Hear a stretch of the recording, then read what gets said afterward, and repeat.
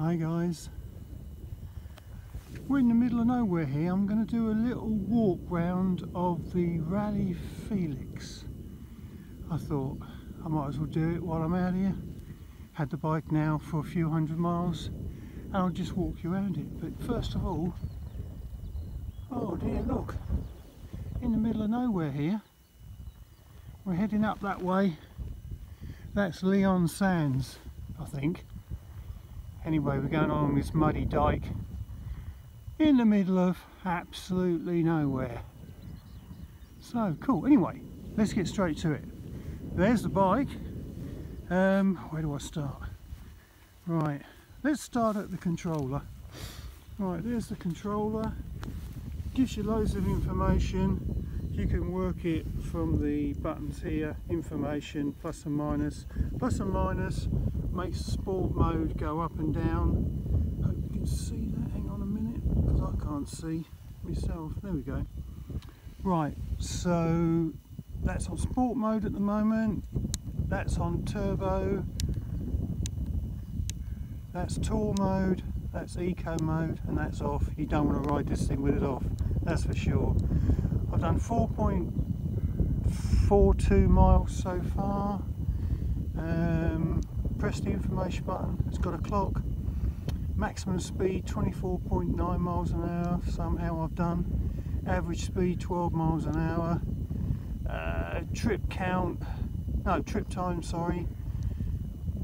Range at the moment on turbo is 35 miles. On sport it's 40 miles.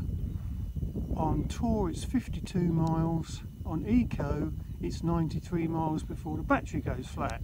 So I'm going to go back up to sport again.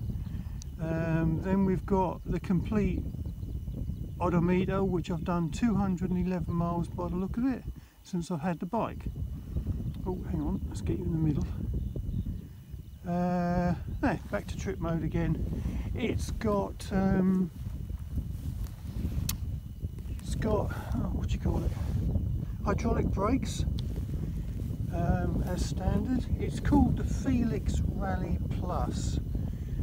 Oh god, I'm not very good at reviewing these days, am I? I'm better on motorbikes. Anyway, because I don't know a shed load of stuff about it, to be honest, but I did do a lot of research before I bought it. It's got integral lights. Oh, you can, oh, that's the other thing. You can press the integral lights on by pressing that button, and the light symbol comes on. And they are very bright lights, actually. And the back one's absolutely super as well. Look, that's great. Right, let's turn them off because I don't need them out here in the middle of bloody nowhere. That's the lights off. It's got 9 gears. They're all index linked, so they're easily, there's going up and down. Got a bell, adjustable handlebars and tapered grips, which are really nice. The battery is a Power Pack 400, and to be honest, I've not even gone down to 3 bars yet, and I've done over 25 miles, and I mean, as you can see, there's plenty of miles left on it. It's got Kevlar tyres, 600C anodised stainless steel spokes. In fact, what I like about this bike is pretty much all of it, you know, like the aluminium rack, aluminium frame, stainless steel spokes, anodised aluminium rims, plastic full chain guard on it. It's all good stuff. It's not gonna rust very easy. Shimano bits on it, you know, like the hubs and everything. The disc brakes. It's got adjustable front suspension. You can actually turn it off or turn it on. What else? Full mud guards on it, so you're not going to get soaking wet in the rain. Oh, it's got a lock here. You turn that key. Where am I? I don't know what I'm videoing here. I'm such a womp. It's got a key there, and you can lock the wheel so no one nicks the bike. You can you put the key in there, and that walks away so you can put the battery in the house and charge up, or you can charge it up here under this plastic thing. If I can just lever it off, there we go. So you can charge it up there if you wish. So you've got two options. So you can take the battery off, keep it in your house, which is what I do, which is a lot better than keeping it in a cold garage at this time of the year. What else? I can't think what else. Oh yeah, hang on. The only other thing that I've done is I've invested in a, if I can push it down, no I can't, but that's a hydroelastic seat stem. That's made a massive difference as far as I'm concerned, because we've got front suspension but we've got no back suspension, so I've now done that. The gel seat is very comfortable. I mean, literally 25 miles and doesn't even hurt me rear end at all, so that's really cool. Oh, the other thing is, yeah, people say to me, it's a girl's bike. Well, no, it isn't a girl's bike. It's what they call a unisex bike these days, and quite frankly, you know, I'm not getting any younger. Do I want to cock my bloody leg over a crossbar? For what reason? The only reason why we only had a crossbar in those days is to carry a mate on it. All my mates have got bikes of their own now, so I don't need to carry a mate, right? So, you know, step through, lovely and easy, you know, give me that any day. Who wants to catch my bleep Olex on the crossbar anymore? When, yeah, exactly. So anyway, there you go. I've just fitted this because it was a motorbike, one that I used to carry in the back seat of my motorbike for touring. Oh, hang on. We also got that, which is obviously a side stand. Oh, we've got quick release wheels as well, front and back, quick release. And quick release again, look, as you can see. I think I've covered everything. Yeah, I think I have. If you've got any questions about the Raleigh Felix Plus that you want to ask me, feel free to ask me, and don't forget to subscribe. And yeah, there you go.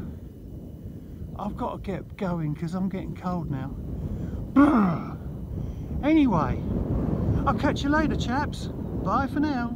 We have got some strange houses around here, which I'm going to show you. There's a funny one over there on stilts, look. Yeah, funny little place. Let's zoom in on that place. Yeah, weird looking, strange.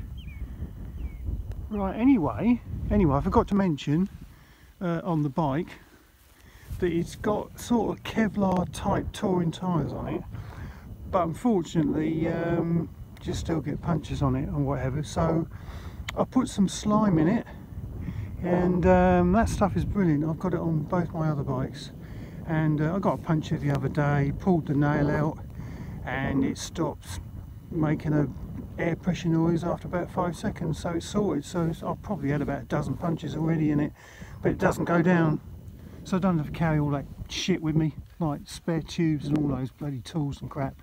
So that's a lot easier for me anyway. So I'm going to pop down that little road there and go down there and have a little look round. Catch you in a minute. Well guys, I've just stopped here for a minute because I've got to show you this interesting house. Can you see it? I know. Anyway, look at that. Oh my god. Should we go and have a closer look? Yeah, why not?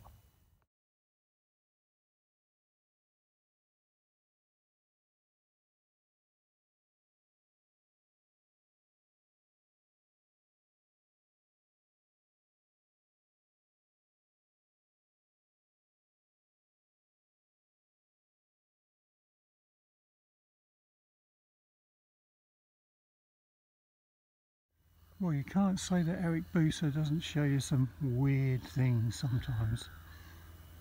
There you go, look at that. That's got to be one of the strangest houses you've seen.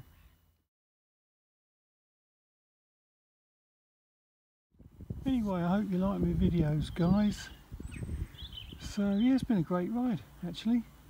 Must do that one again. Anyway, I've stopped off here at this boatyard and I'm having a banana, would you believe? But as soon as I've eaten this, I've got 2 bars of chocolate to munch on. No competition whatsoever, so I've got to get this down me. So I'll catch you guys later. I've got to get this down. Bye.